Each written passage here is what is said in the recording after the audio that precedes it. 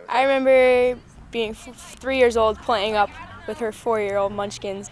It was just, we've always played together, so we've always had a lot of fun together. Sometimes we had our issues. A lot of times when we were younger, we would fight with each other, but like, I wouldn't want to play without her. Like, I love having her on the team.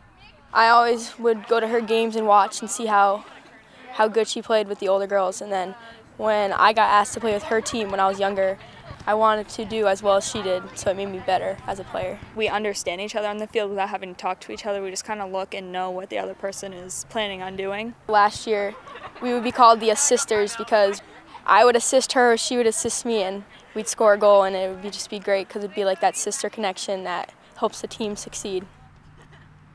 Didn't start playing soccer until I was 10, so she kind of pressured me into doing it. We haven't really played. She just got moved up to a varsity, so this will be our first practice today, practicing together.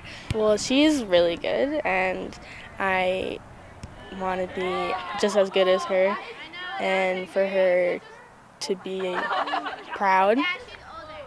We have that relationship where it's kind of like best friends or like enemies, so it's like it can be interesting.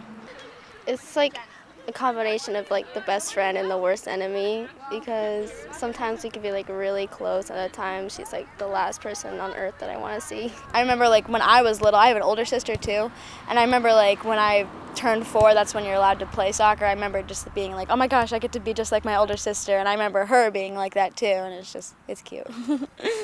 It's kind of difficult when she's like the star of the show and I'm just her little sister.